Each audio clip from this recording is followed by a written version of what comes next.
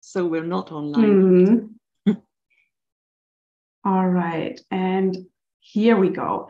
So, hello students and teachers, and welcome to the second online event with Tom Franklin, author of the best-selling novel Crooked Letter, Crooked Letter. My name is Sophia Kumla. I work for the d.a.i. Tübingen, and I will make sure that everything runs smoothly and without any technical difficulties. Today's event is hosted by the 4 German-American institutes in Baden-Württemberg, namely the d.a.i. Heidelberg, the Karl-Schurz-Haus Freiburg, the d.a.z. Stuttgart, and the d.a.i. Tübingen. If someone has not heard of us yet, the d.a.is are independent cultural and educational institutions that have made their mission to provide information about the USA and German-American relations. For this purpose, each institute organizes various events which contributes to a better understanding of the ideals, values, and culture of both countries.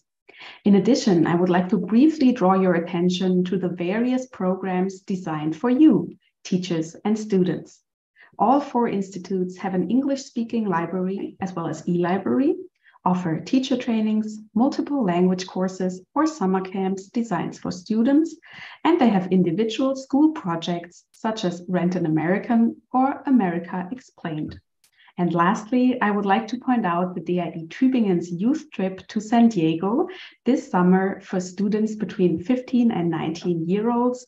We are traveling for 3 weeks to the beautiful city of San Diego and get to know the American way of life firsthand. Check out our websites. You can find all the links down below in the info box and of course on social media and see what's offered near you.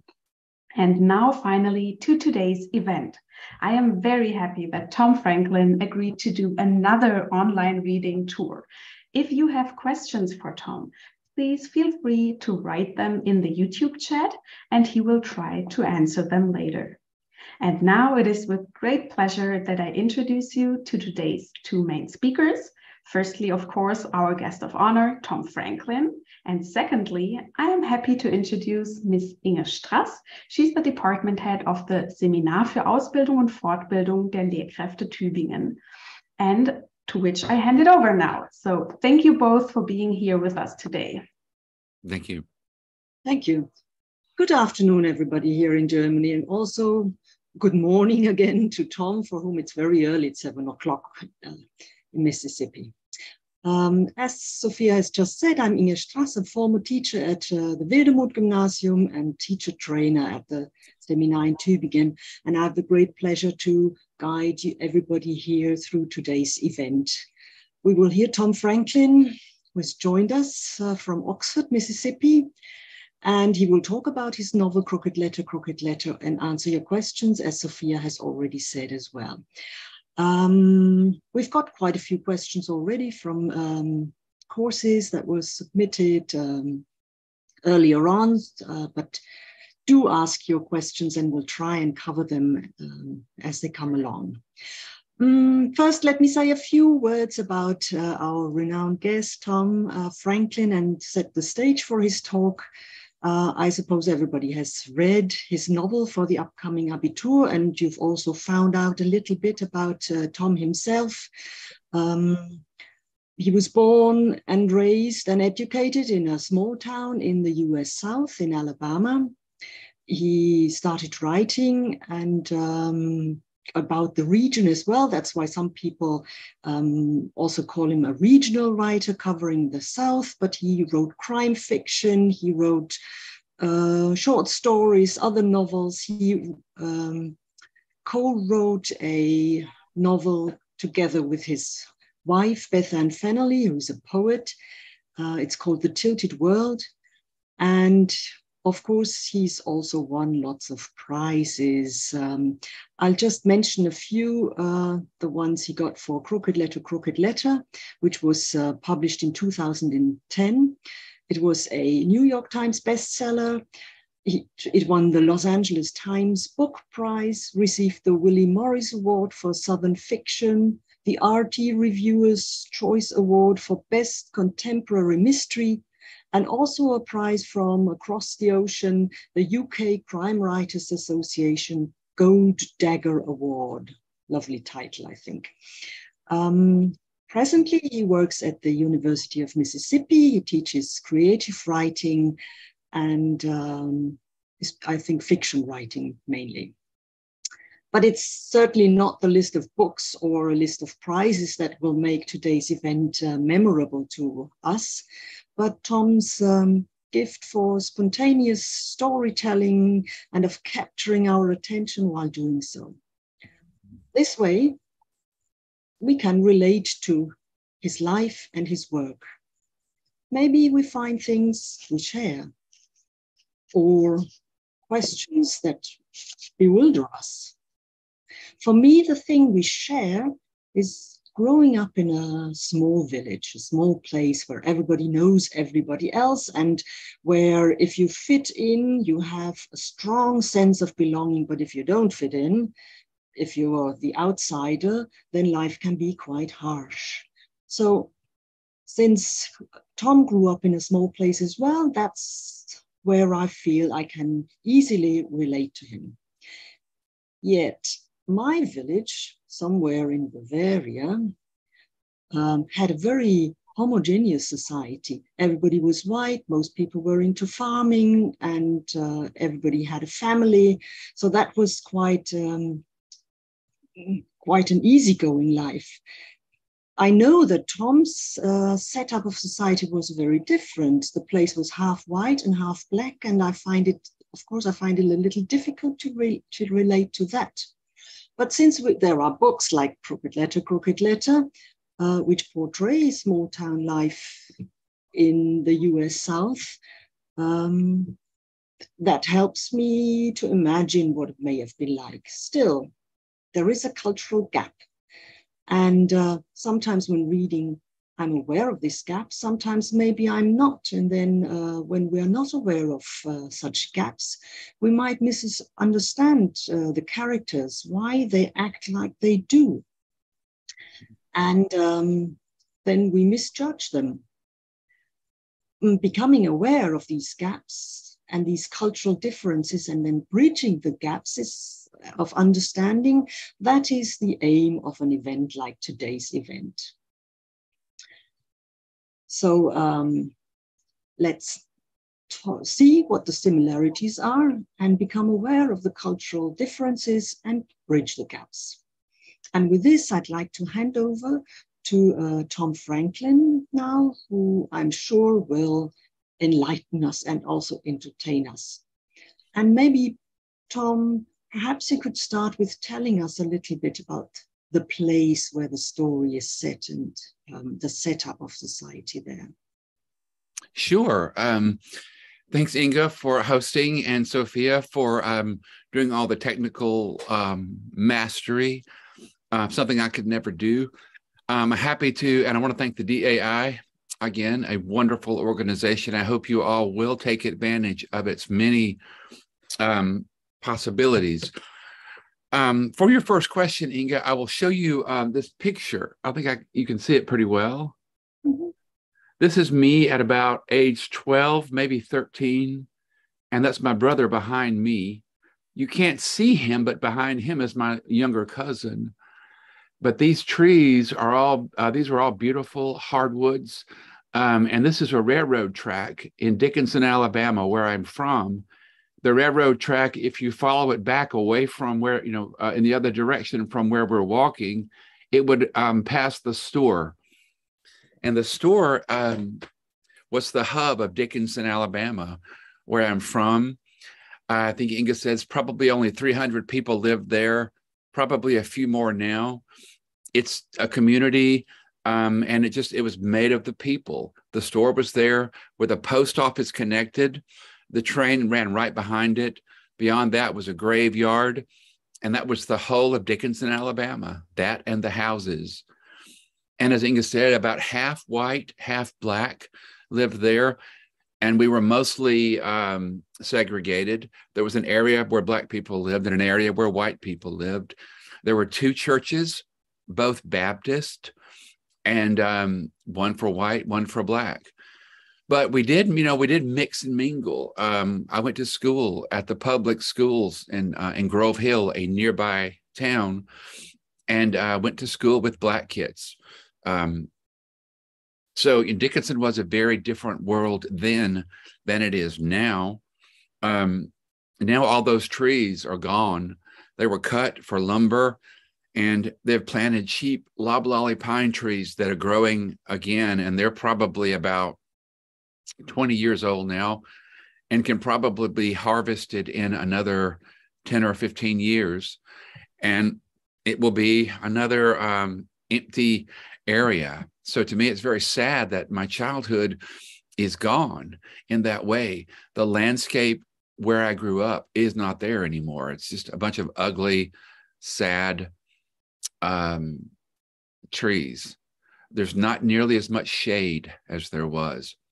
And on that railroad track, the train still goes. It still uses the track, but it doesn't stop in Dickinson anymore. It goes right on by Dickinson.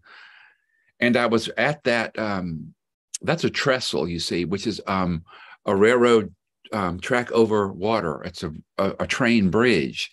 And I was back at this train bridge about a year ago with my brother and another cousin fishing off of the trestle into the water. So Dickinson was a great place to have grown up in.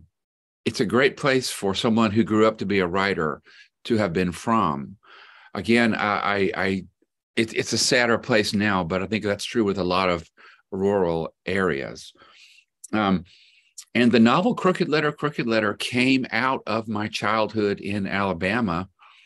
At some point when I decided to call the book Crooked Letter, which is how you probably know how children are taught to spell Mississippi. M-I, crooked letter I, crooked letter I, humpback I. Crooked letters are S's, humpbacks are P's. And that's how we were taught to spell Mississippi. But once I thought I had this book I was working on, it was about two brothers. Once I decided to call it Crooked Letter, I had to push it east into Mississippi. That's not a big issue because Mississippi and Alabama are very similar. The landscapes are almost identical.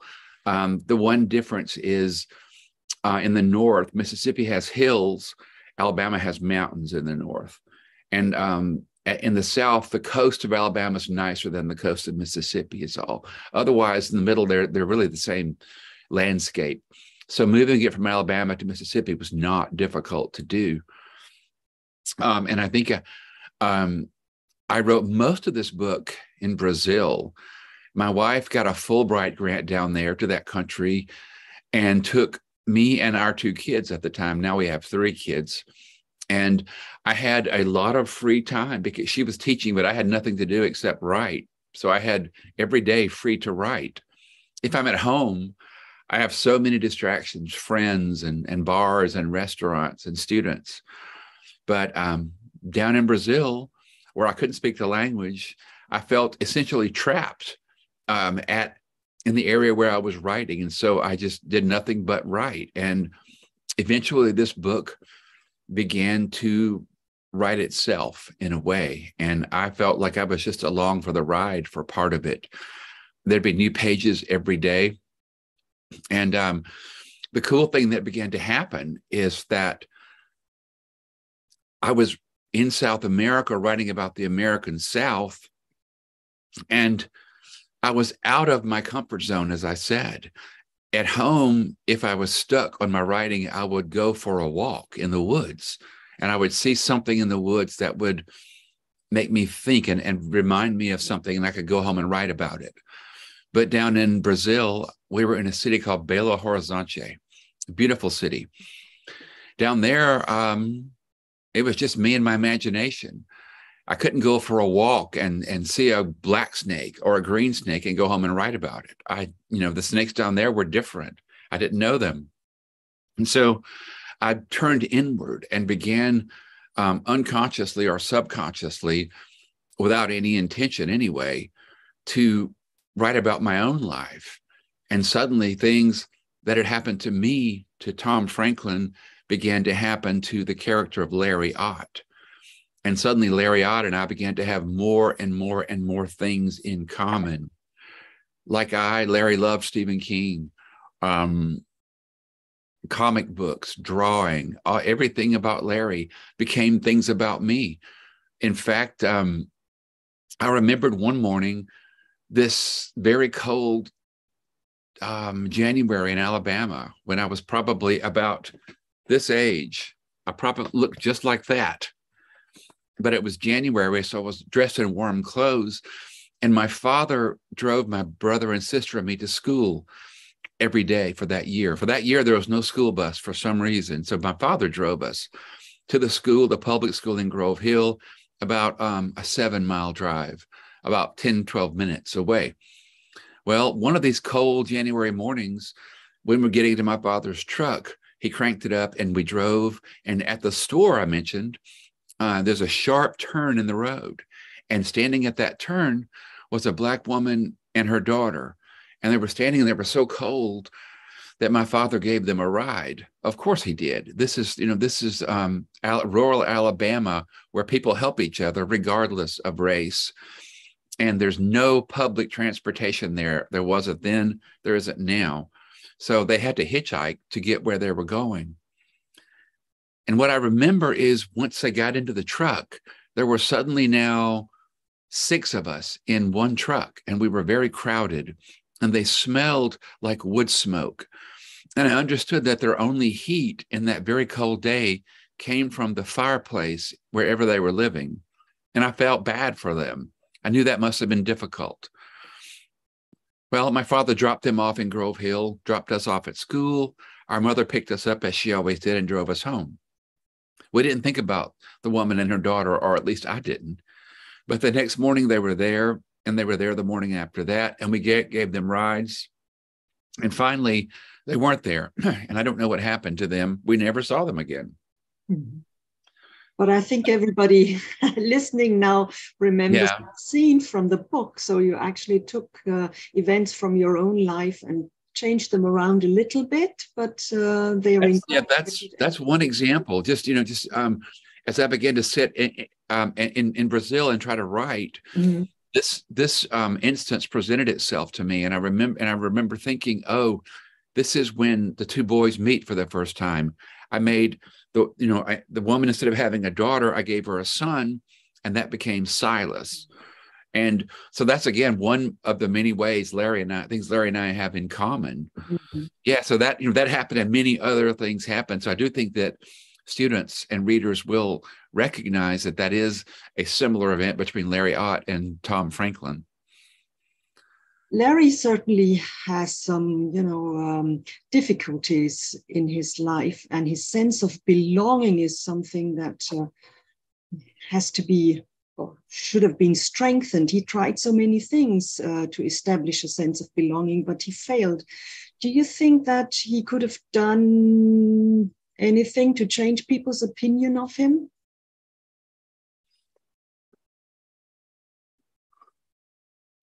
I don't know. I do know that he tries too hard.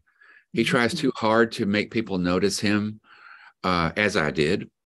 Another example is Larry bringing that monster mask to school on Halloween. He does that to try to make people notice him. And for that day, they did notice him. As with me, I brought my monster mask to school on Halloween one day, and everyone wanted to try it on and scare people. And for that, for those moments, I attained a kind of popularity. And as Larry was in the novel, I was invited that night to a haunted house to participate, to scare people. For Halloween, we have these people set up haunted houses, and you pay money and go in and get scared for a while. And these are very popular. And I didn't realize that they did that. And I didn't understand. I remember going to the haunted house and seeing all these people from school. And I realized that they hung around, they hung out. They were friends outside of school. I wasn't really friends with any of them outside of school. Mm-hmm. So I was surprised at these relationships that extended beyond the 7:30 to 3:30 school window. And it kind of hurt my feelings. I hadn't realized that. And I remember I scared everybody. I had a real good time for a couple of hours. And when I came out of the haunted house at the end of the night, people were standing in groups, and girls were sitting in boys' laps, and people were passing beer around. And I felt very apart and very separate from everyone. And I remember nobody really called me into their group and said, hey, good job, come on. So I just went home alone, as Larry does. Mm-hmm. So I think that Larry, like I, tries too hard, and that makes him unattractive to any possible friends. But, also Larry is a nerd with comic books and science fiction novels and Tarzan novels. And I was a nerd. But in this time period, in the mid to late 1970s in Alabama, and I think most places in the United States, being a nerd was not cool. It was dangerous. It's cool to be a nerd now. There are whole websites and podcasts devoted to nerddom. Emergency Awesome and Nerdist News. They're all about nerds, and everyone, it's cool now to like superheroes and comic books. I have lots of comic books behind me. Yeah. That's cool now, but when I was a kid, it wasn't cool. And it's not cool for Larry. So Larry is trying too hard. He's a nerd. And I think finally, the things he's interested in, other folks are not interested in, except for his one friend, Silas, who they do form a bond briefly, simply because of their circumstances. And I had a friend like Silas. He was a Black boy named Wayne Coates. Wayne and I were the two nerds in our class. Just happened that he was Black and I was white.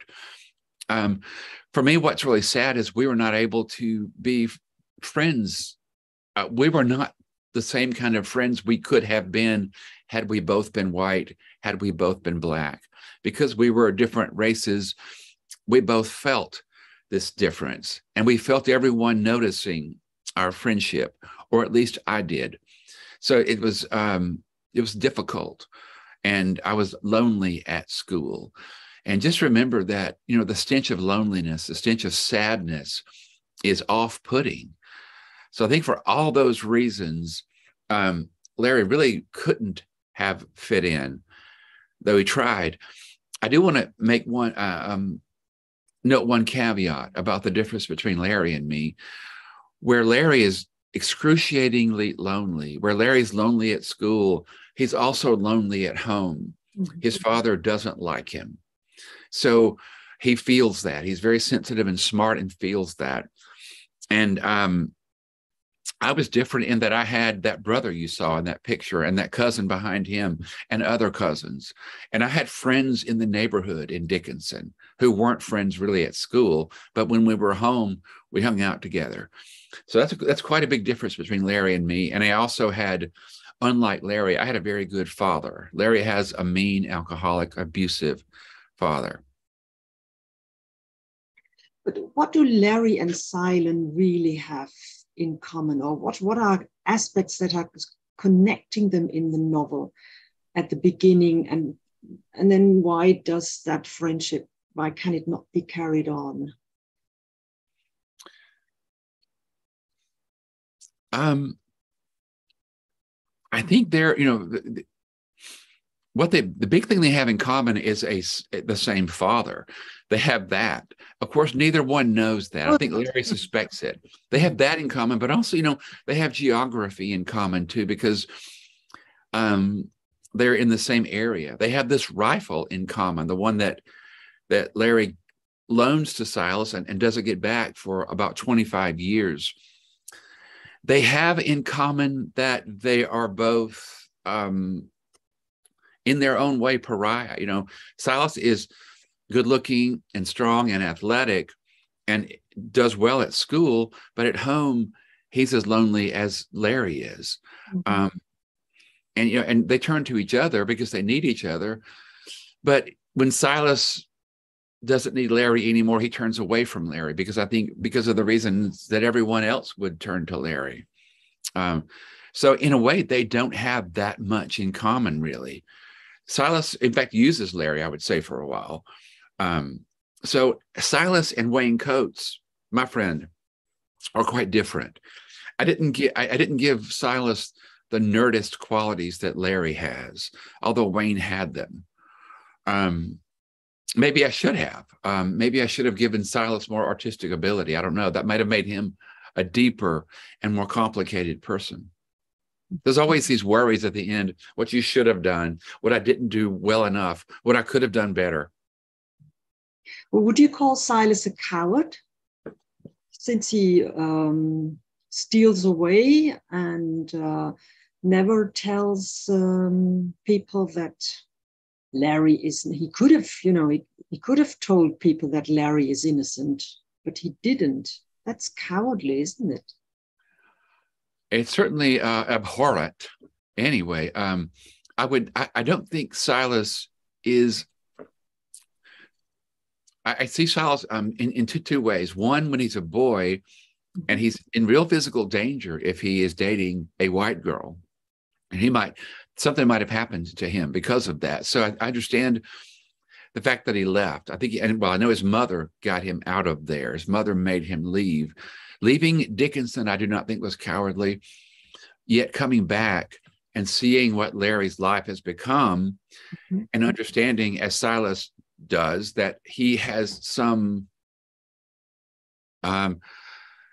culpability there. I think that his not calling Larry back, his not reaching out to Larry, is a terrible, terrible thing that he does or doesn't do. I think he certainly could have answered Larry's calls and talked to Larry, but I think he's more ashamed than afraid, and I think that shame and cowardice are different things. I think that Silas sees it as an adult. He sees it as being so complicated and tangled and twisted that, at some point you can't pull the roots up. They go so deep. I just don't know that he knows how he could rectify this. And I am aware that he only confesses because he's confronted, and I wonder if he had not been confronted in that hospital room, he would have ever confessed his shame. But again, I would call it shame more than cowardice. Perhaps, and I think the two are certainly related. One would be afraid because of one's shame. One's shame causes fear, of being found out. So, yeah. Do you think Larry means a lot to Silas, or does he just want to, get rid of this shame, want to clear his conscience? He's not really making up for his mistake, is he? No, I don't even think he knew there was a mistake until he moved back. Only when he moved back did he see what had happened. And at this point, it's just so big and so out of control that it might really upend everything in Silas's own life. But I do think that he needs Larry. I think that Larry is his only family, his half brother, and we all need family. Silas just doesn't know yet that he needs him. I think toward the end of the novel, he begins to realize this, and I certainly think Angie, Silas's girlfriend, realizes this and is trying to push him in the right direction. She sees things in him that are worth shaping. She thinks he's worth her time. She can make him a better person. And I think that she ultimately will. And I think he has really good qualities, but needs to be pushed in the right direction. So, as you're telling us now, there's a chance for real reconciliation between the two men, Silas and Larry. Yes, absolutely there is. In my head, I see them fishing together in an aluminum boat. So at some point, I know that will happen. I think that and the book even ends with them setting up another meeting. Silas is going to drive back out in that old Jeep and buy a carburetor kit, and Larry will fix it for him. And while Larry fixes it with the Jeep's hood up in the air, Silas will stand there and watch him, and they'll talk. And Larry will describe what he's doing to the carburetor. And He will probably fix another couple of things that the Jeep needs so that when Silas drives away in that Jeep, it will run a lot better. And he will understand that Larry's helped him and that Larry has so much to give. And Silas will return. I do know that. Thanks for this picture of the future of these two guys. Let's move on to the women in the book, perhaps. Let's talk about Cindy. What made you decide not to confirm her fate? That was a very conscious decision. I could have implied more strongly that Cecil, in fact, strangled his stepdaughter when she came home from this date. That's what the book implies. I guess I could have implied it stronger, but I wanted to leave it up in the air because so many things in real life are not answered. Not every question has a satisfying answer to it.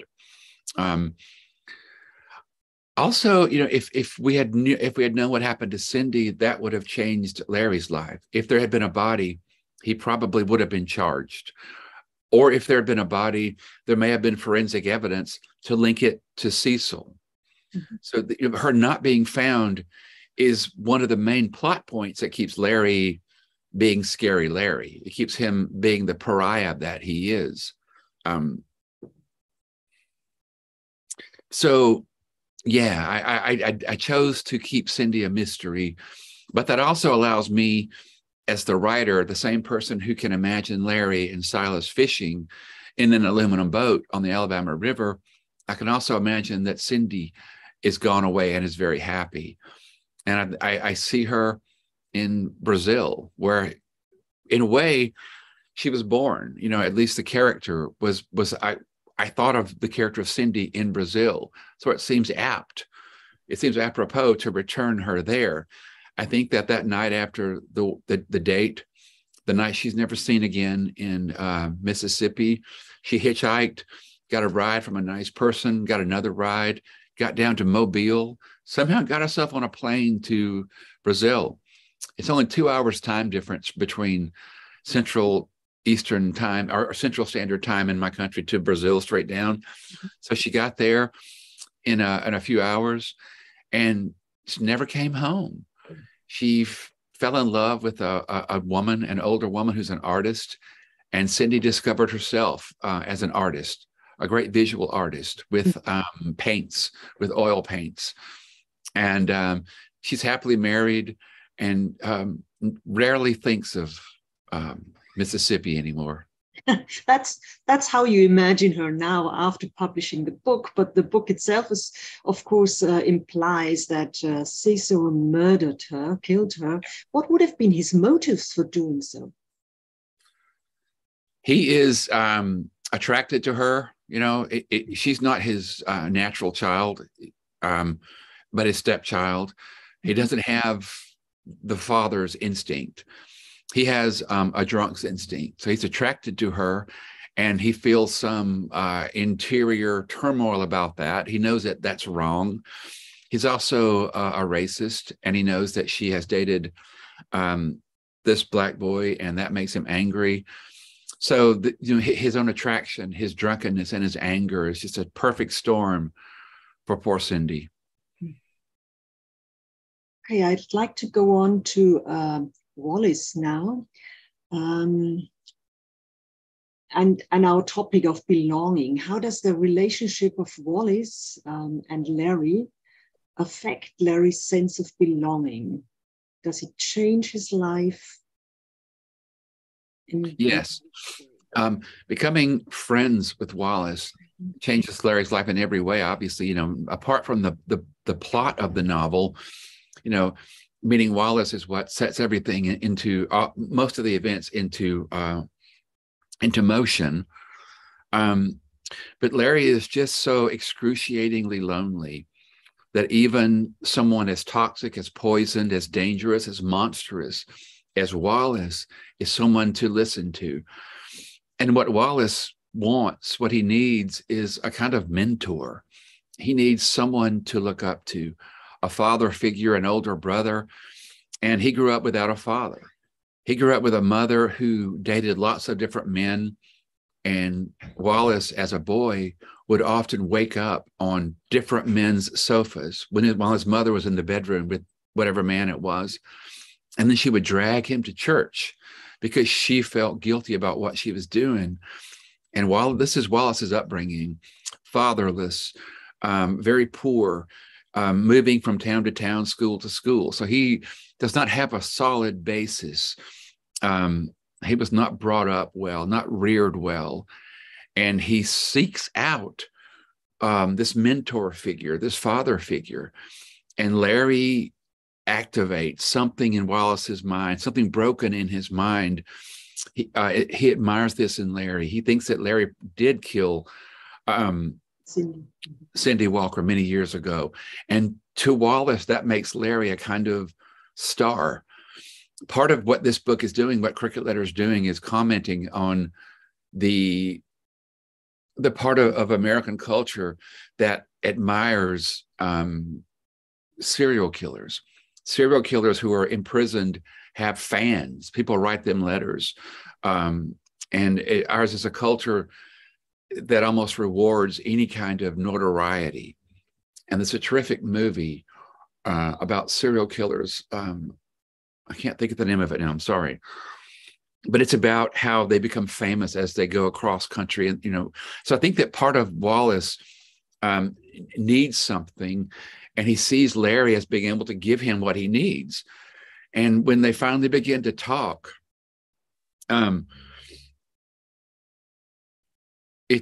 Wallace just has so much to say, and Larry has so many questions for people.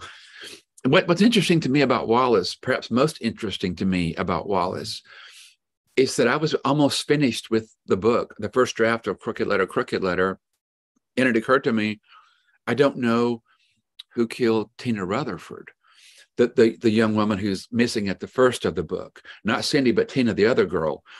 It occurred to me, wait a minute, somebody has to have kidnapped or killed her because she's missing, and that's what sets the book off, obviously. But I didn't know who did it. And suddenly I began to panic because really I'd written about 80% of the book, and I didn't know who did it. And in a way, the book has as its question, who done it? Well, Wallace done it, but I didn't know that. So I began to think, who might have been the killer? I had to look for, the person has to be in the book already. You can't just bring in somebody at the end. That's not satisfying in fiction writing. You have to plant the person earlier in the book so that it will, sprout leaves later. So I began to panic and think, well, I thought maybe Larry is really the killer. I entertained this idea for a number of days. And I thought maybe Larry had a split personality, like the kid in like the young man in Psycho, or like the man in Fight Club. But I thought, well, those two novels and then movies have already been made. I don't want to do that. I don't want to do a split personality. That seemed too easy in a way. So then I thought, okay, maybe Silas is the killer. Silas was the last to be seen with Cindy. Silas is the one who sends Angie to check on Larry and saves Larry's life. Silas discovers Tina Rutherford in that cabin. He's at every key moment of this book. Silas is there. He could have legitimately been the killer. But again, it didn't feel right. One of my favorite rules is from Kurt Vonnegut Jr., who says you've always got to give your readers a character they can root for. And if Silas were this killer, we wouldn't root for him. And the same with Larry. We would root for them to be caught. So at some point, I thought, oh, the lumber mill foreman is my bad guy. So I began to write a lot about that, but that didn't work either. It felt bad and wrong. I wrote about him. I gave him a wife with cancer, and they got medical marijuana, and she died, and he went to harder and harder drugs. It just didn't feel, I felt the word was icky. It felt icky. So that didn't work either. And just as I was about to really panic down there in Belo Horizonte, Brazil, I remembered something. I remembered a failed short story that I tried to write probably a dozen years before that. And the failed short story was about a little boy who was interested in a far neighbor through the woods, about a mile through the woods. And this neighbor was an old man who everyone thought was a killer. And this lonely boy went to try to find him and get to know him. And it occurred to me that my subconscious had known the story of Crooked Letter longer than my conscious did, because that short story, which never worked as a story, was exactly what I needed for my killer, for Crooked Letter. And suddenly I realized this little boy is my killer, and the person he's obsessed with is Scary Larry. And so suddenly I wrote about 30 pages in that day without even getting up. I wrote every scene of Larry and Wallace talking on Larry's porch and changed almost none of it. My subconscious had been ready to dump this on me when I finally realized it, and I finally remembered it. And I had my culprit. I had my murderer. I had Wallace, who, I find to be a very, very sad character. He is a broken human. He's a monster, but, he is still, the book says all monsters are misunderstood. And I believe that sentiment. Thank you very much for this insight into the writing process. This is very, very interesting. So you had a storyline, but in a way you didn't know who the killer was. That's very interesting how you developed this. And you also said now that when you wrote that those dialogues between Larry and Wallace, you didn't have to change anything. But apart from that, did you have to change many things? Or is there anything you would like to change in hindsight? Sorry. One big thing that I changed is the ending. My mother, who died, I'll be 3 years in December. My mother was very proud of me and liked that I was a writer, but she never liked what I wrote. It's always been too dark for her. My first book, Poachers, is very dark. It's about a bunch of scary rednecks in Alabama doing terrible things to each other. And my first novel, Hell at the Breach, is about a gang of really terrorists in Alabama in the 1890s. My third book, second novel, is Smunk. It's about a terrible, terrible, terrible human being named E.O. Smunk. But my mother just, she said, I can see it's well written and I admire the writing, but I wish I liked the people more. So I really hoped before she died or I died, I could write a happy ending for her. And it seemed like Crooked Letter might be the chance. So just before we left Brazil, I sat down there at where I worked one day for about 3 hours, and I wrote a happy ending. And I will describe it to you. It's after the book is over. Larry was sitting on a Sunday morning in his chair in his living room by himself, like always, watching a TV preacher preaching. They have televised services on Sundays in this country. And he's sitting there and he hears a car pull up, actually a Jeep pull up, and it's Silas and Angie in Silas's Jeep. And they say, come, Larry, you come into church with us. Going to Angie's church. And Larry says, I can't, I'm not really. And they say, no, you're coming. And so Larry goes into his closet and gets his father's suit, puts it on, it fits him. And he rides to Angie's church. This is an all-black church, Baptist church. And they get out, and in the, in the churchyard, everyone's standing around getting ready to go inside to have their service. And Larry sees Jackie Simmons, who he's said a terrible thing to when he was younger. Mm-hmm. And he walks up to her and apologizes, and she forgives him, and she introduces him to all her grandchildren. And then everyone moves inside, and Larry and Silas and Angie are on the third pew on the right side, and they sit down, and then the music begins and everyone stands up. But Larry has found out that his legs have no feeling and he can't stand up. He's just gone weak from emotion. And Silas looks down and sees that Larry isn't standing. So Silas sits beside Larry, and the music's getting louder and more beautiful. And Silas puts his arm around Larry like this. And Larry starts to cry, and Silas is crying, and Angie's crying, and I was crying as I wrote this terrible, terrible, terrible scene. And I finished it, with music and tears. And I remember I showed it to my wife, and she said, "Oh my God, this is the worst crap. You can't let this be your ending." And I realized she was right. So I sent that ending to my mother and said, "Mom, this won't be the book's ending, but here's a happy ending I wrote for you." And she was glad about that. And the book, I then wrote the ending it has now, which is much more muted, but still, I hope, offers glimmers of possibility, glimmers of hope for these two characters, because they do plan to meet again the next day. It's a for the second part of your question, Inga, I regret a few things about the book now. I regret some of the language. I think I could have pulled back on some of the bad language. A local high school, the high school here in Oxford, the public school, is just about a half a mile from my house. And they were going to use Crooked Letter as their high school reading book. And I even arranged with my publisher to have books sent to them for free. But one mother read the book and did not like the very graphic description of Tina Rutherford's body and pulled the plug. And none of them read it. And the books just went back to the publisher. I regret perhaps that moment of maybe it was more graphic than it needed to be. I think I could have made the book PG-13 instead of R, and it would have had a few more readers. That's all. Ooh, okay.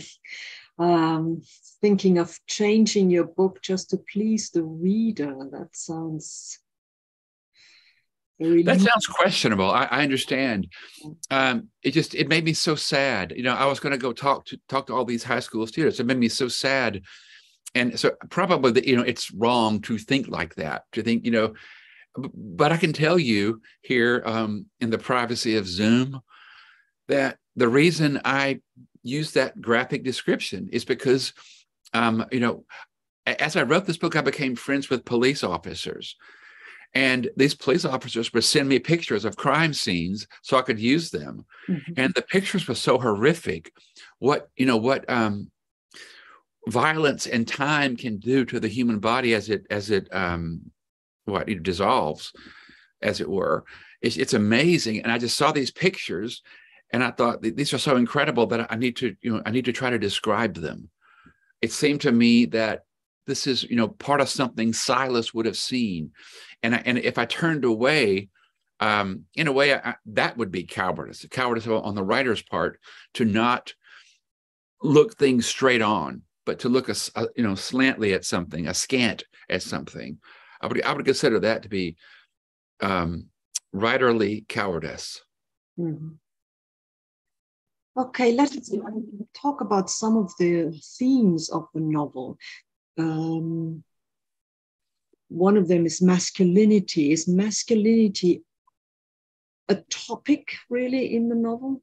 Is it an important topic? Very much so. Carl Ott is the consummate man. He is a mechanic. He works with his hands.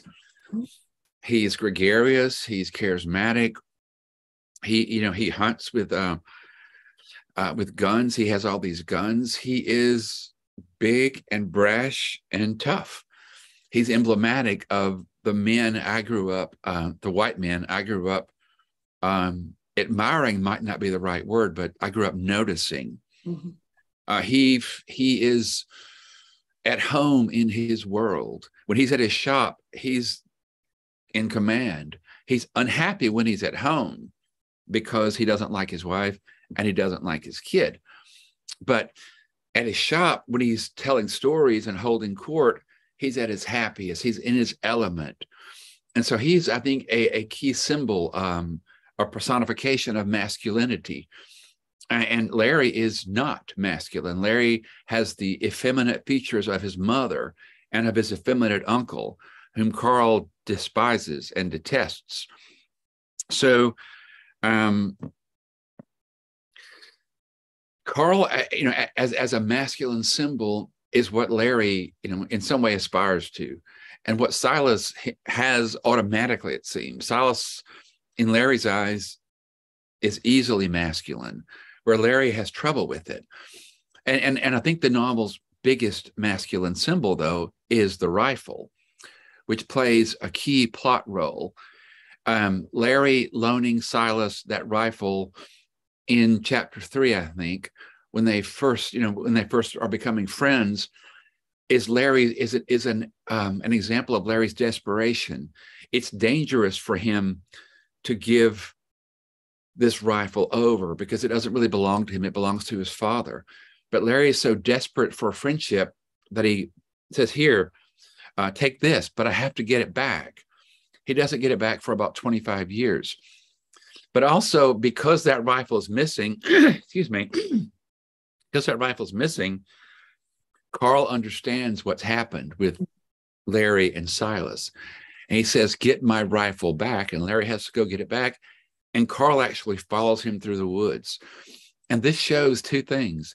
It shows what a good woodsman Carl is, to even be drunk, but to be so quiet and stealthy that Larry doesn't hear him behind him. And Larry to be so clueless as to walk in the woods and not notice a drunk man following him. And then, of course, Carl makes the two boys fight over the rifle. And Larry is bested. And now, of course, Carl knows that Silas is his illegitimate son. And Carl believes in his heart that a father's job is to train his son in the art of masculinity, the art of shooting a rifle. And in this way, he engineers himself giving the rifle to Silas, because whoever wins the fight gets the rifle. He knows Silas is going to win. Everybody knows Silas is going to win. And so Carlotte is able to give his son a rifle. And I think at the end, Silas returning the rifle just closes a circle opened by the rifle.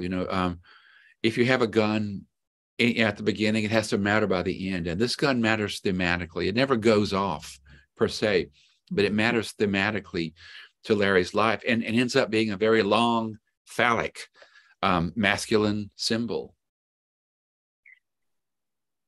By the way, what's the age difference between Larry and Silas? Are they the same age? Which one is older? Is Larry older or is Silas older? There's a question here. I have a question concerning their age. Silas must be older than Larry since Alice was Larry's maid.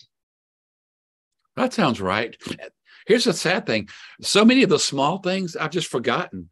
I wrote this in 2010. That's like 13 years ago. But here's the beautiful thing about German students reading.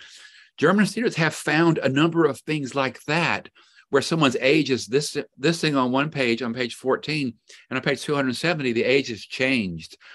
That's just me not being able to fit. The whole book won't fit in my head. See, the book is wider than my head. A novel can't fit in your head.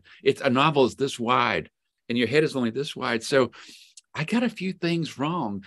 Back to your original question, one of your earlier questions, what would I change? I would try to make all the numbers add up. I do think that there are a couple of times where things are just wrong. Somebody's eyes are blue here and green here. Just that I forgot. And what's interesting to me is I read the book over and over again. My wife reads it. My agent reads it. My editor reads it. The copy editor reads it. A marketing executive reads it. And then these things are not caught. These people's jobs are to catch these things, especially the copy editor. The copy editor is the person who reads the book so closely. They make notes of everything. But sadly, copy editors are not very good anymore, and they don't notice these things the way they should. They mainly just correct your grammar and your punctuation. And the truth is, I've been writing for so long that if my grammar or punctuation, if they're incorrect, it's because I made them that way. I want them to be incorrect for some reason. A great example of that is on the book's first page, I think.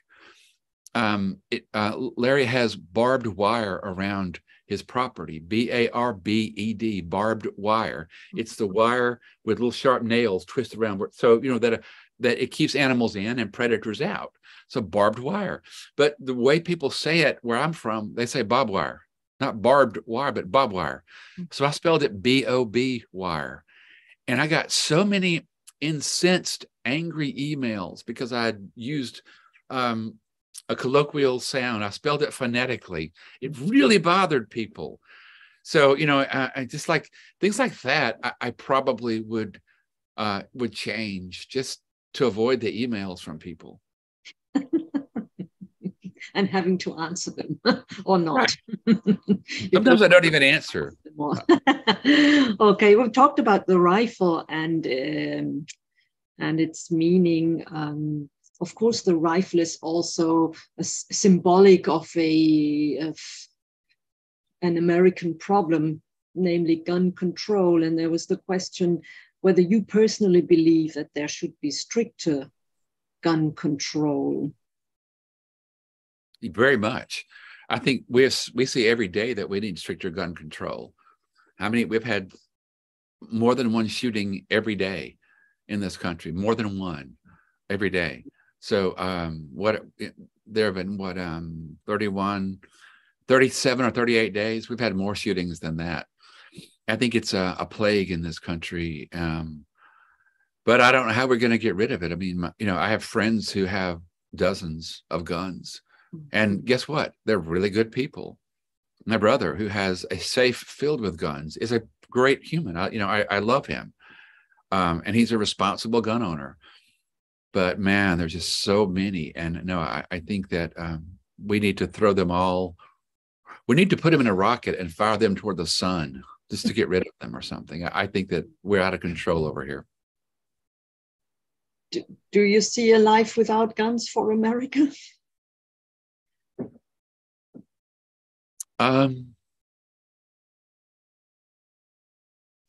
guess not. I think it's ingrained in our culture. We are conquerors. I say that very, very ironically. I think that Americans are so afraid of having things taken away from them, our precious rights. Nobody minds that we have laws for cars, a lot of laws for cars. Nobody minds that, but they don't want any laws for the guns. I just don't understand it. And I think it's terrible. I hate it. Mm-hmm. At least favorite thing to talk about. Mm-hmm. The other serious problem in the US, and especially in the US South, of course, is racism. And well, it's so present still. Do you think your book addresses this and has some, meaningful role or something to say, something to change people's views of racism? I hope so. I would say that racism is everywhere in my country, not just the South. We're famous for it, but it's everywhere. The worst racist I ever knew was from Detroit, Michigan. Mm-hmm. When I started writing this book, Crooked Letter, I was writing about my own brother and me. This is Jeff again, mm-hmm. back here. Mm-hmm. He is a mechanic like my father was. He works in the shop that my father built. My uncles, the ones who are living, are mechanics too. My cousins are. So we're a big family of mechanics. So Jeff and I have very different lives. He can't quite believe that my job is to come and teach 2 classes a week. That's your whole job? Your whole job? You teach a class on Tuesday and you teach two classes Tuesday and 2 classes Thursday, one at 11 o'clock, one at 1 o'clock Tuesday, 11 and 1 on Thursday. That is my job. There's a lot more to my job than that, which he doesn't understand. But he is so different from me. He's Republican, I'm Democrat. He still hunts, has all the guns. I don't. But we're still really close. And whenever I visit him, we get together at his house in his backyard around a big barrel where he burns wood, and we talk and drink beer and tell stories. And if I needed him, he would drop whatever he's doing and drive the 5 hours north to see me. I would do the same for him.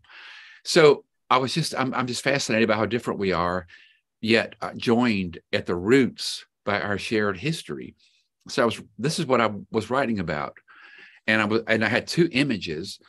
An image, is a picture in your mind. Well, I had one image. It was a mechanic's automotive repair shop, but with no customers. In Grove Hill, where my father had his first shop, my brother has one in Mobile now. They moved from Grove Hill to Mobile when I was 18. But my father had a shop there in Grove Hill, and a mile south was his brother-in-law, my Uncle Edward, who also had a shop. But my Uncle Edward had no customers. Oh. Never had customers. My father's shop was always filled with cars that didn't work, with the hoods up, with wheels off, tires off.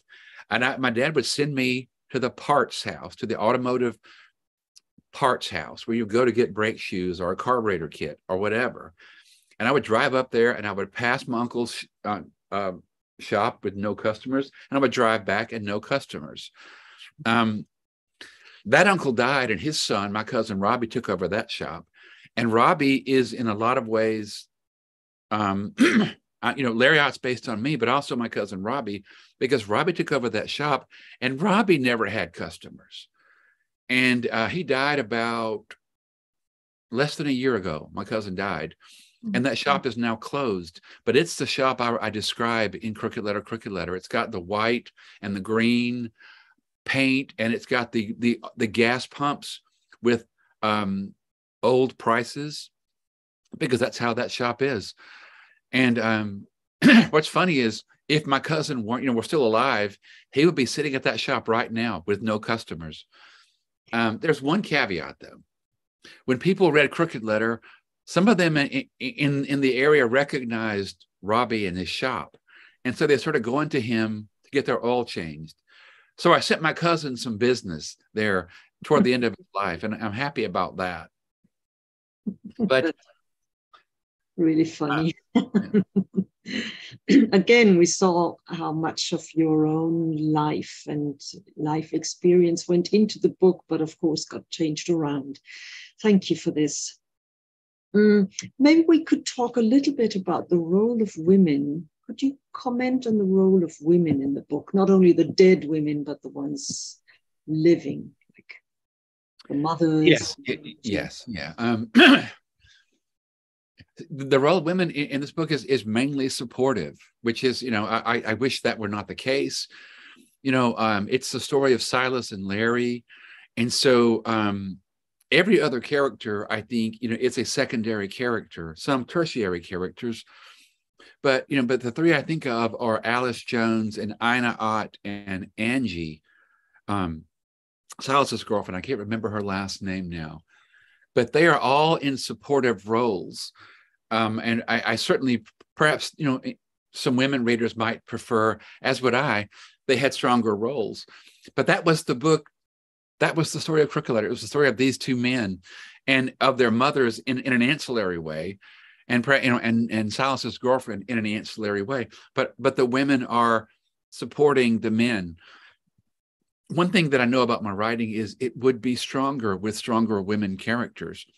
So the book I'm doing now has 2, I'm writing a long story right now. It has 2 very strong women characters. And one thing I would change, I guess, is that. But I don't know how I would change the characters without changing the whole book. Because really, it's about Silas and Larry, and these are the ones who I go very deeply into their psychologies. They're the only 2 point of view characters. Point of view is the perspective from which the story is told. So chapter 1 is in Larry's point of view. Chapter 2 is Silas's point of view. We're only in Silas's head. We never head hop, except when the chapter changes. And the only time, and the chapters change. Larry, Silas, from 1 to 18. Chapter 19, I think it is, has both points of view in it, because at this point they're coming together. And so instead of breaking the 2 characters into their own chapters, I keep them connected. So technically, I'm joining them as the writer in a chapter where they had been separated before. So I hope that's another small way of showing them coming together, because it's in Larry's point of view, and then it goes to Silas's point of view and ends finally in Larry's point of view. Mm-hmm. Right. Can we also talk a little bit about the women, although they're only secondary characters? I mean, of course, they are books about these two males, but they're influenced by the women, aren't they? I mean, the mother, for example, I mean, Larry's mother, why couldn't she be stronger? Or how does she really influence Larry's sense of belonging? She loves him. Mm-hmm. She loves him, and that's, the best constant in his life. She doesn't dislike him the way his father does. Neither boy has a father, really. I think Silas is envious of Larry's father, Carl Ott, but then would you want that father? Are you better off without a father than that toxic father? Mm-hmm. I don't know who has it best, who has it worst in that case. But certainly Ina sees her role as protecting Larry. She understands that Carl doesn't like either of them. And because of that, she tries to overcompensate, I think, and love Larry perhaps too much, and might even have, contributed to him being soft, as Carl would see, because she mothered him. I think Carl probably sees Larry as a mama's boy. Larry needs glasses. He has bloody noses and asthma, all these weaknesses that Carl doesn't have. And Carl sees those as feminine. So in this way, I think Larry is more of a feminist, certainly than his father, because he has had this good role model. I think with Alice Jones, Alice is in a much more fraught situation. She is simply trying first to get herself someplace to live, walls around her and a ceiling over her head, a roof. And then she has to get wheels. She's reduced to the most basic. But what she does is fights herself up from having to flee a dangerous situation in the north back to the south, where she knows she has agency. She knows Carl Ott is there. She knows Carl owes her. And so she goes to Carl's house, that old cabin that she knows about. And within a day or two, you may notice that she has a car. She gets that from Carl, of course. Nobody knows that. Ina doesn't know that. She may suspect it, but she doesn't know it. And pretty soon, Alice has gotten them out of that cabin into a real place to live. So she's just fighting hard for the most basic things. And I see her as being a very brave person. Mm-hmm. I see Ina as being brave as well. Both of them are fighting against these circumstances that aren't fair. Angie, who I see as the third of this sort of trio of women, Angie's got it together. Angie calls Silas on his shit. Angie says, you mess with your hat when you lie. She sees the goodness in him, but she needs him to be better. She needs him to I think, rise to the level that she thinks he can. And so she's, I think, taken up Alice's role in trying to make him better and stronger. Would you rather live a life as Larry or as Silas? Lack of father for both? Courageous women, but different types of women as mothers? Which life would you prefer? That's an interesting question. I have not been asked that before. That came up in the chat. Well, whoever asked that, thank you. Most questions I've heard before. That's a new one. I have to say this. Since, in so many ways I lived Larry's life, I think I'd be more interested in being, in seeing Silas's. I think I'd be more interested in being him than Larry, because I just know, I did So much of Larry's sadness is part of my past. I don't regret it now, but it was very hard to endure at the time. Silas, of course, endured a lot of other hardships and hardnesses. But I think it might be kind of cool to be someone like Silas who goes through his life with more confidence. Mm-hmm. Meets life head on in a way that Larry isn't able to because of fear. Every second chapter is written from Silas's point of view, you told us earlier on, and of course we also know. And but what was it like to step into a black character and write from his point of view? It was scary. I'll tell you this, I would never have thought to do that. Way back when I mentioned earlier, the book was about two brothers. And I was going to say, I forgot, I got away from myself. The two images were a mechanic with no customers and a small town police officer. Those were going to be the two brothers, a mechanic with no customers and a small town cop. And I was going to have one of them go to prison for some reason, and the other had to help. And excuse me. And I was talking with another writer friend of mine. Writers frequently talk about ideas with each other and try to help each other tell stories, because before this was written, the story didn't exist. I didn't know what the events were. I didn't even know who the characters were, really. I was trying to learn. What a writer does is learn the story as they're telling it. And so I was talking to my friend David Wright Falladae. He's an amazing novelist. And he and I were talking about our books. He talked about his for a while, and then I talked about mine. And I said, I can't make it work. It didn't have a title yet. It wasn't called Crooked Letter yet. It didn't have a title at all. All I knew was two brothers, small town cop, mechanic, no customers. And I was telling David this. And David said to me something that changed my life. Because David said this, I'm talking to y'all right now. David said, make the cop a black guy. And I said, whoa, I would never do that. I would never even deign to write from another point of view. What right do I have to imagine myself being a black man? And David said, you have every right as long as you do it well. Do a good job with it, it'll be fine. He said, in fact, when you get it written, send it to me and I'll read it for you. And I said, okay. I knew his idea was right. I knew it was the right thing to do for the book. It would make it a book about something other than just two brothers. It would suddenly become about race relations. It would give the book a more important theme, a more memorable theme. But also, I knew it'd be harder to write. So I began to write as Silas, and it was very difficult. And I thought more and more about David. He and I are very close. And I remembered a conversation we had many years before this. We lived in a small Illinois town, same town that David lived in, and at the time, his wife, he's now divorced.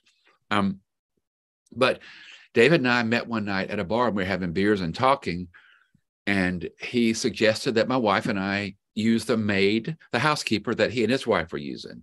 He said, I know, none of us thinks we should have a housekeeper, but it gives you so much more time to write. So I said, okay. So we hired David and Audrey's housekeeper. She was a white woman, and she came to our house. My wife and I are white. David and his wife were black. The housekeeper was white, and she came and she became our housekeeper. And about a week after she started working for us, David and I met somewhere, and he said to me, will she clean your toilets? And I said, yeah. Why? He said, she won't clean our toilets. And that one detail let me know that every day David felt on some level like a second-class American. That some small thing like that would happen to him every day. He came to visit us once in Illinois. My mother-in-law was visiting. When she saw a black man at the door, it frightened her. And David saw this. And I know that, how do you not internalize this? How does it not make you angry? I don't know how he can be such a happy, loving human. It would make me so angry. But with David's permission, I I stumbled into writing Silas as a Black man. One thing I noticed about the point of view is if the character is white and they see a person coming, they will say a woman approached, and that means a white woman. Mm-hmm. If the point of view character is Black and they see a person approach, that's a Black person. The race would identify the other race. Mm-hmm. So a white man would identify a Black man walking up. A Black man would identify a white woman walking up. This is all going through my head, along with these other things I'm thinking about. And I just wrote and wrote. And finally, I just started writing Silas as a human. And that's when I was able to finally get most of Silas down and get him on the page. And when I sent the manuscript to David, he called me and we had a very, for me, tense conversation. He was never tense, but he would say the N-word. She would not say N-word. She would think Black. So where I got it wrong, he told me. He's such a good friend, and we've been friends for, over 20 years. He knows my heart, that there's not a racist bone in my body, that the characters would say these words. But if it wasn't true how the character said it, he would tell me.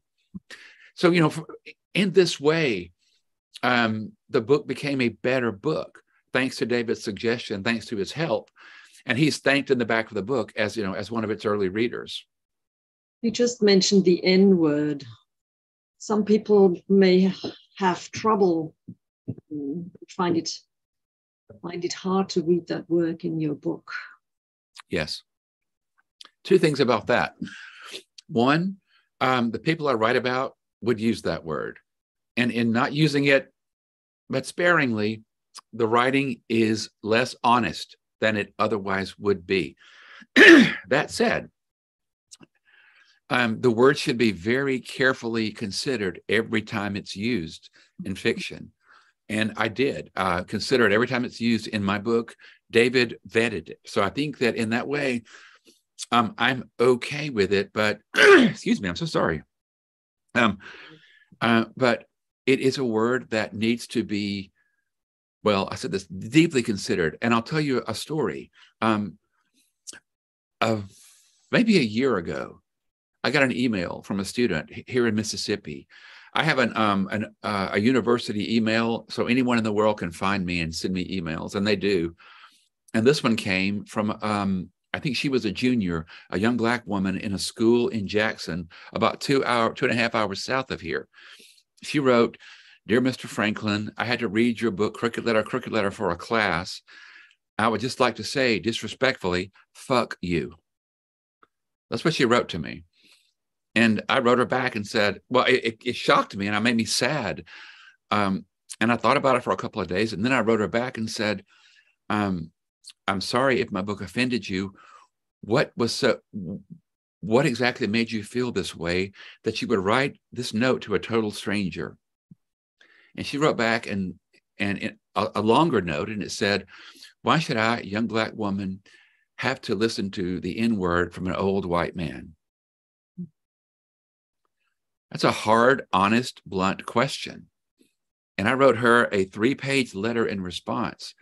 And I told her I would never have thought to do that without my friend David suggesting it and without my friend David vetting it. And I apologized for using the word and it offending her. And I said, as I said before, if it's not in the book is not honest. And that honesty is to me worth it. And some readers may close the book when they get to that word or other words. I can't help that. I can only write the most honest book that I can write. And I told this all to this young woman, and she wrote me yet another note back and thanked me and apologized. She said, and I apologized for my first rude email. And, and we ended it on a very good note. And in that way, the book reached her, and she and I had a communication that we wouldn't have otherwise have had. So in that way, the book is doing work by making a young Black woman reach out to an old white man and us having a talk about it. If it hadn't been there, we wouldn't have had that connection. So please. Did the book also change your view of Black Americans? Very much so, because I understood, just remembering the things that that I think every Black American feels daily, and that white Americans don't feel daily. One of the things I realized is that in America, you can be white and never once think about race relations, but if you're Black, you think of it every day. People, I drive down the road in my Kia Telluride with impunity. I know that I'm legal. I've got a driver's license. I don't have any kind of contraband in my car. I don't have a gun in there. If I get stopped, I'm going to be pissed off. Why? Why'd you stop me, you cop? If a Black person gets stopped, their life is in danger. This happens so much, as we see over and over again. I bet you've seen the horrific footage that happened in Memphis. An hour and 10 minutes from where I sit, Tyree Nichols was beat to death by 5 cops. I mean, this is a problem. Guns and racism, not a good thing together, not a good combination. So I think that with this book taking on a hard topic, it put itself into a larger national conversation. And I'm thankful for that. I'm thankful that David Wright Falladae suggested this to me. And here I am now talking to you because of that decision to make Silas a Black guy. That situation in the car being held up by the police, that's the reason why Black parents have to give the talk, what they call talk to their children when they're not yet 10 years old. I mean, it's horrible, isn't it? Yeah. Yes, it is. Makes me ashamed. Yeah. Okay, there was one more question here, which is interesting. What are the 3, I suppose there are more questions that are interesting. I don't see them all. What are the 3 most important messages from the book? That we should take away? Are there 3? Okay, I'll try to come up with 3. One is, I hope that it's a good story. I want it to be a fun story. That's why we read, why I write, is to be entertaining. I know that all of you students have to read the book, and I'm sorry about that. Maybe it's not entertaining if you have to read it, but other people read it because it's in their book club or they choose to. So I want them to get the message that, this is a good story. I want that to be part of it. Another thing is this idea of race relations that we've been talking about. I want people to understand that there are connections underlying us, that we're still people, no matter what color our skin is. We may have a father in common, or a place in common, or something else in common, but underneath this pigment, we all have blood and we all have these same organs trying to work. So I would say that I hope people would understand that we're just the same. And finally, I hope that people would, if there's a character like Scary Larry that you know of in your life, there's somebody who you've kept at arm's distance because of something you've heard. Maybe what you've heard is wrong. That person has his or her or their own point of view, their own story. And to them, their story is everything. So hopefully it will make people look at other people, not just people of other races, but of their own race, a little more kindly and with less judgment. Everybody's got a Scary Larry in their life somewhere, but Scary Larry and others like Scary Larry have an interior life themselves. What made you want to become a writer? When did you realize that you wanted to become a writer? Well, I had that thing called a love of reading. I loved to read, and because I loved to read so much and it made me so happy, I could not think of anything better to do than try to make others as happy as those books made me. So I began to imitate the books, your books like Conan the Barbarian by Robert E. Howard and H.P. Lovecraft, try to write scary stories. And I tried to write Tarzan stories, and I wrote Star Trek stories. I realize now that I was an early practitioner of fan fiction. Mhm. We just called it plagiarism back then. Now it's called fan fiction. But I would write with other people's characters. I wrote many Star Trek stories with Captain Kirk and Mr. Spock and Dr. McCoy, Lieutenant Uhura, and all the other characters, and Tarzan stories. In the 10th grade, I wrote my very first original story. It was copied. I took an event out of Tarzan at the Earth's core. I think Tarzan number 13. I took an event out of that and used it in my story. So in a way, I still plagiarized, but I finished it. I wrote a whole story. And then over the next several years, I wrote about 100 more stories, and they were all terrible. Finally, I wrote one that was a little less terrible and a little less terrible, and they got better. But there are still those 100 stories out there that are not good. And I learned how to write by writing bad stories. That's what a writer does, learns to write by writing bad stories. And I love to read Stephen King. If you can see behind me, I'll show you. Mhm. From here down to here. All of it Stephen King. All Stephen King books. Really? I think every book of his is there, I think. Mhm. And I read most of them. And I read them as they came out when I was a kid. But then I read an interview with Stephen King. And the interview said that he knows his own writing is the literary equivalent of a Big Mac and French fries. So fast food, that's fast food. And I had this reading epiphany. I thought, I can't be a good writer if I only read the equivalent of fast food. I need to read better food, right? Better mental food. So I began to read on my own the books I should have read in high school. And like To Kill a Mockingbird. You know, I grew up 45 minutes from Harper Lee, the woman who wrote To Kill a Mockingbird. I lived 45 minutes from her and didn't know who she was. I could have gone to see her in her house if I had known who she was, but I hadn't read those books. So on my own, I began to read them. And with a better reading, diet, I began to imitate better books. And I read a writer called Barry Hannah, who, believe it or not, used to teach right here. His office he's dead now, but his office was one story above mine. That's where his office was. And I'm right below him now, where he was rather. And when I found his fiction, I couldn't believe how good the sentences were. The stories were good. The novels were good, as were Stephen King's.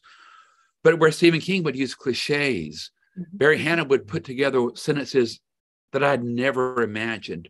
He would put words with other words, and the effect was poetry. So I'd never read, I'd never read poetry written like fiction before. And that's what I wanted to do. And then I read a writer named Raymond Carver. And Carver was what was called a minimalist. His stories were about blue-collar people like I was, who were very poor. I didn't realize you could write about poor people who had jobs. That's what Carver did. And he writes it in a really simple, a seemingly and deceptively simple style. So it seems like you could imitate it easily. So I began to imitate Barry Hannah and Raymond Carver. One is an overwriter, one's an underwriter. And somewhere in the middle, I discovered what I wanted to be, how I wanted to write. And I still love Stephen King. It's okay to get a Big Mac and French fries once in a while, but mainly I read literary fiction these days. And I write, I hope, literary fiction. Yeah, very last question. What are your plans for the future? A sequel, perhaps, to? No, I'm not a sequel. I'm finishing, as I said earlier, a really long story. Look, I'll show you something. Stay here. One more visual aid.